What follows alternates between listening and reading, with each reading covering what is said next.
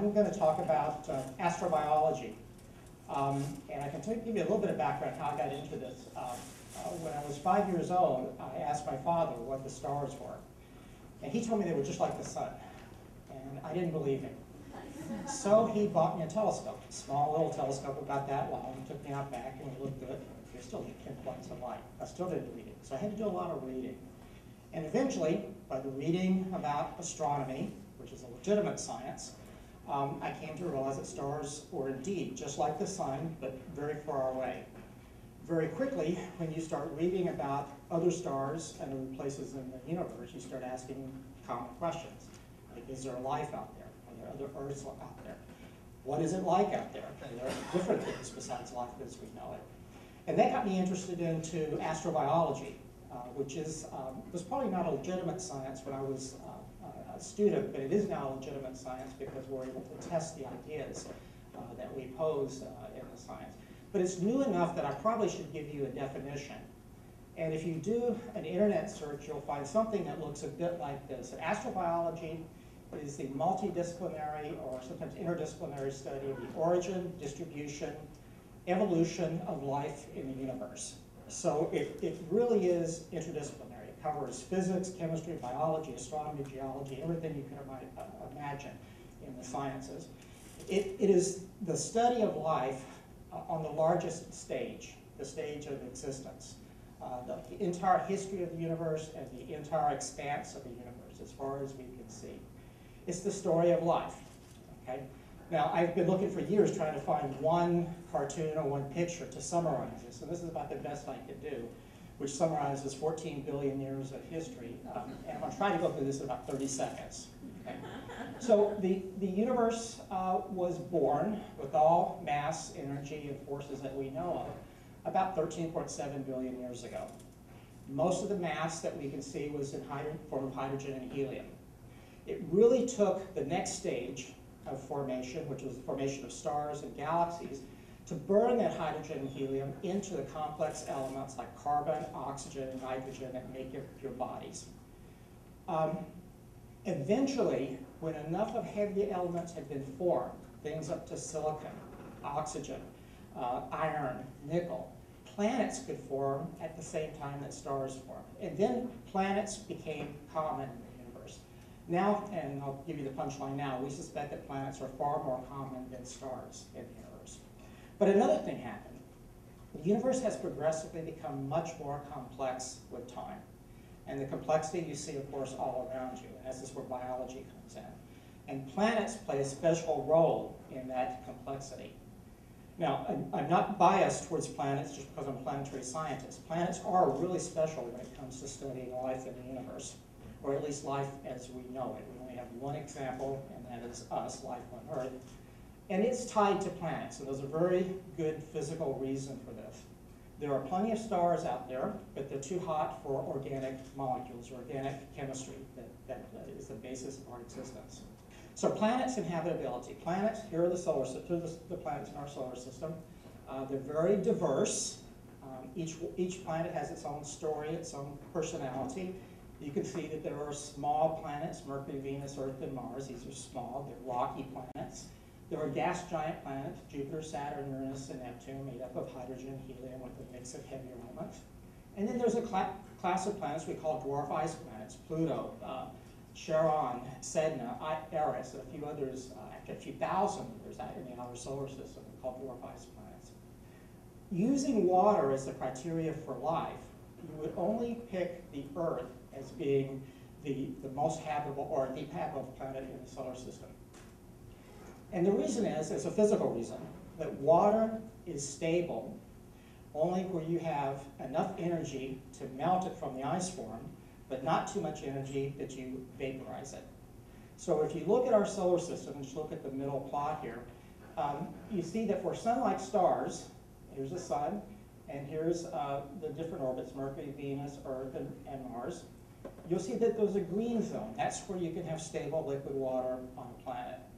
And this habitable zone for our solar system, using the definition that you require liquid water on the surface, stretches from just outside the orbit of Venus just inside the orbit of Mars. Habitability requires liquid water on the surface. Venus is far too hot. This little item right here would melt in about 5 seconds at the surface of Venus. It's completely cloud covered with sulfuric acid clouds. It's raining sulfuric acid continually. Mars looks like a desert. It's cold. There's no liquid water. And it just appears to be just too dead for life as we know it. The Earth is just right. Well, that was 20 years ago. Things have changed. We've learned a couple of things that have given us some major surprises about habitability. First of all, even looking at these examples, we know of bacteria, the most abundant form of life on the Earth, that can live in the clouds of Venus.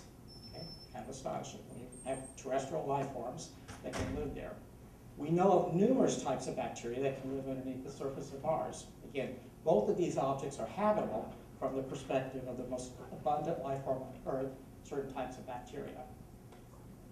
And if you look at Mars, we found up close, which is what we've done over the past few decades with robotic spacecraft, we find that Mars may appear to be dry and desert-like at the surface, but it has had a very interesting history. That's putting it sort of mildly. We know there has been a lot of water present on the surface at some time in its history. Here are some photographs taken by the Viking orbiters in the 1970s, which show canyons wider in the United States, carved by the action of geology and liquid water. A 3,000-mile wide canyon carved by water. So where's the water? Yeah, big question. We see volcanoes that are as big as New Mexico, that's set 20 miles higher than the surrounding terrain. This one particular volcano, Olympus Mons, has probably spewed out enough water to fill a small sea itself. So there's been a lot of water on Mars. It's gone. It's not on the surface now. So climatic evolution, whatever drove it, changed Mars from a surface habitable planet to one that looks like it's hostile to life now. But all that water is not gone. Some of it is. Some of it broke up into hydrogen and oxygen, escaped to space. But some of it seeped underground, and we now know that there's a large amount of water underground. I'm talking about bacteria. It would be nice if there were cows and butterflies and things like that on Mars, but we know that's not true. But bacteria, certain types of bacteria on the Earth, would be quite happy underground on Mars, or at least as happy as bacteria can be. They would thrive underground on Mars. They have all the requirements, and we find these on Earth. Another interesting thing, which you may not know, and this is a little bit of extrapolation of the science that we have, is that it appears that much of the biomass on Earth, perhaps even most of it, is made up of bacteria that live underground. Here is a plot of methane in the atmosphere of Mars. It was recently detected about 10 years ago. Now, you might not think methane is a big deal. Methane is found all over the universe. It's in the air that you breathe right now. It's a bit of methane. The fact that we see it there in plumes means that it's being ejected from the subsurface at fairly high rates, enough that this would spread over the planet in a period of a few years. So this is recent. This is something that came out of the subsurface of Mars within the last few decades at best, possibly in the past couple of years. Where is this coming from? This is a big mystery. We don't know. It's possible that this is a signature of subsurface life on Mars. So I hope I've convinced you that Mars is now habitable, okay, at least from the perspective of critters like bacteria. That expands the habitable zone in the solar system quite beyond this little green zone that we thought of between Venus and Mars. I've been involved in this since the first concept in 1994. We proposed this to NASA in 2003, got funding, launched it in 2006, flew by Jupiter in 2007, and we still have 3 years to go before we get to Pluto. When we launched it, it was the fastest vehicle ever launched from Earth, 38,000 miles per hour, past the orbit of the moon in 9 hours. And that's how fast it was going. And we're still 3 years away from getting to Pluto. Interestingly, we were talking about politics earlier, Congress canceled this mission after we passed Jupiter. We tried to convince them that, well, it's already on its way, we can't turn around and back. But those were details. So, to speed it up a little bit, we're flying by the giant planet Jupiter. which is truly a giant. Just an example to scale, here's the Earth. The Earth, the Hurricane Katrina, and one of the storms in Jupiter to scale. The Earth could fit inside one of the storms on Jupiter. This is a huge planet, has a lot of energy, and so we stole a little bit of it. A spacecraft stole some of that to sling us out into the outer solar system even faster. But we took that opportunity to study a couple of the moons in the Jovian system. In particular, one of them, Io. This is a favorite of mine. I did my PhD thesis on this moon. Not physically there, but about the moon and the atmosphere. And it's a very exotic environment, to put it mildly. Supersonic winds, lava lakes, and it does have volcanoes. We've known about that. Well, we took some pictures of this as we passed the moon. And we saw, surprisingly, and that's putting it mildly, a volcano blasting stuff 200 miles into space. Never seen anything like that before.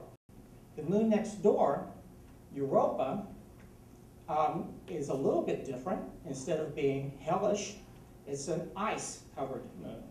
Has a crust of ice setting on top of an ocean, a salty ocean, that's somewhere between 10 and 100 kilometers thick. Again, all the ingredients that you need for life. This is now 5 times as far from the sun as the Earth is. Okay, so habitability extends to Jupiter. Saturn. Okay, I spent hours talking about beautiful Saturn and its rings. Again, showed a lot of surprises, things we would never have expected. Just to give you one example, a storm in the shape of a hexagon that's stable and rotating. We did know Saturn had some rings, but we didn't know it had thousands of them. From the backside, looking towards the Earth and the Sun, we see even more rings, more structure. Now, here, I'll get my laser pointer out again. Show you, that is the sun, sunrise on Saturn. And right there, I can move my laser pointer so you can see it, a little dot right there, that's the Earth, looking back towards the Earth. Again, just had to show you some pretty pictures. Okay, but the 2 moons of Saturn are really key to what I'm trying to talk about here, and that is the biological potential of the outer solar system.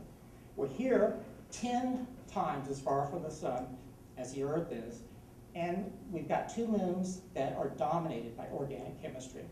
Titan is a natural organic laboratory with methane and hydrocarbons raining out of the atmosphere, creating methane and hydrocarbon lakes. And it has sand dunes, but not made out of sand, but hydrocarbon ice particles that are blown around by winds. Again, a natural organic laboratory. Dozens of complex hydrocarbons, things that are building blocks of biology. Enceladus, and this is another moon of Saturn. Again, we're 10 times as far from the sun as the Earth is a small moon. There it is showing you compared to England. It's not about to crash into England, it's just superimposed right there. We knew Enceladus was bright. We knew it was a little bit odd. But we didn't know that it was blasting out geysers of hot water that's laced with methane, carbon monoxide, carbon dioxide, and simple and complex organics and salt. This tiny little moon, 10 times as far from the sun as the Earth is, has a complex subsurface sea at temperatures of 1,000 degrees Kelvin. We don't even know why. And it's blasting out organic chemicals into space. Okay? So just in the past 20 years, our concept of habitability in the solar system is expanded in volume by thousands, factors of 1,000.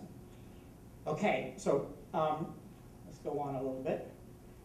This has led us to sort of a new view of habitability. And that is there are probably at least a half a dozen places in our solar system where simple organisms can survive. We don't know that they're there yet. We can count the stars now, and we know what they are. Well, we've now already found over 700 planets around other stars, just in the past few decades. We have about 2,000 candidates of other planets around other stars, just haven't been confirmed yet. About 40 of these are Earth-like. If we do the extrapolations, what we're getting, and again, this is very rough, it's not an ironclad calculation, but we're getting results which suggest that habitable planets are more common than stars. Okay, what does that mean? That means that in our galaxy alone, For every person that's ever lived on this planet, there's a habitable planet somewhere else in our galaxy. For the universe, the observable universe, the number of habitable planets is larger than the number of heartbeats of every person that's ever lived on this earth. 6 billion people right now, a second. 6 billion habitable planets, a second. But that's how many habitable planets are out there. Again, extrapolation, we haven't seen the details yet, but we're detecting the planets themselves. Enough so that we're detecting new categories of planets. Some planets are water worlds, completely made out of water. Some are made out of carbon, high pressure, diamond worlds. Some planets made out of metal. And there are other categories that we're just now beginning to detect. Pretty amazing stuff. Astrobiology is now, I would say, a legitimate, a respectable science. When I was a kid, it was UFOs and little green men and Star Trek. Now we're testing these ideas, these speculations. We're going into the universe and with robotics or with very high-powered instrumentation and looking and seeing what's out there. And this is the kind of science we call discovery science. And it's something that you just do just to find out what's out there. You know, what's around the bend, what's over the hill. You would never predict these things with the laws of physics that we know. You just couldn't do that. With no amount of modeling or simulation or theory would you ever predict the things, the surprises that we've seen. It's really about understanding our place in the universe. Where do we reside in the scheme of things? This big story, which is life in the universe. It's a huge, huge story. And it's sort of dominated by two types of things I think that are common in the community, two kind of ideas that are common in the community, but are not often articulated. And one is that we're always surprised. When we send out a new mission to another planet, we see things that we don't expect. We're always surprised. The other thing, and this is probably a little bit new, is that the universe is habitable just from our narrow perspective of life on Earth. It's possible that what we see in life on Earth is just a very sliver of the possibilities of complexities that exist in the universe. And again, we're not going to know if that's true until we go out and look. Okay, so I've gone beyond my time. I've gone beyond science, respectful science. So I guess I better stop. Thank you.